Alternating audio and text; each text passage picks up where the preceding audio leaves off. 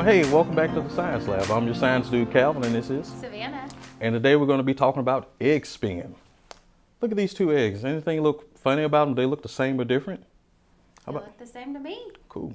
Well, we're going to do some tests just to find out if they're different or if they're the same.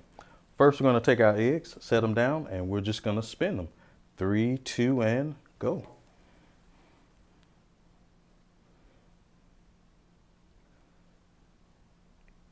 Sweet.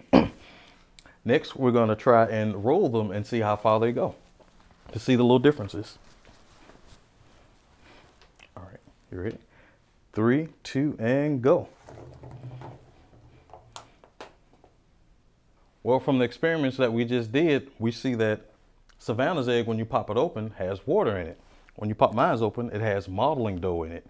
It's kind of like how with Daniel and his friends, when they decided to stand up to the king and follow what God said on what they should eat and not what the king said, and they were blessed for it.